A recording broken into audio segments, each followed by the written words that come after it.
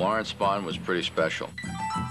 A stylish left-hander. If anybody ever fit that description, it was Spahny. Not only with the array of pitches that he threw, but he had a classic wind-up and a great pickoff move.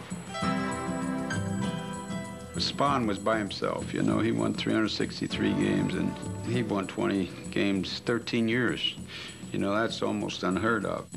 Though he didn't get his first win till age 25, Spahn pitched for more than 2 decades, and with each passing year, his resolve grew.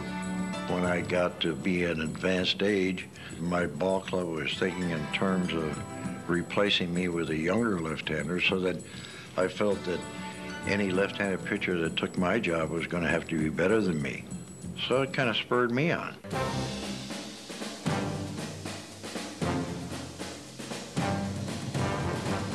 Baseball was so good to me that I had the opportunity to play in the big leagues for 21 years. I had the opportunity to play in 3 World Series. We finally got to be the champions over the Yankees, which I consider the greatest feat whenever we beat the Yankees. First of all, I wanted to be a better hitter than the pinch hitter that came off the bench. I had the distinction of 1-game pinch hitting for him, and I had the distinction of having him pinch hit for me 1 game.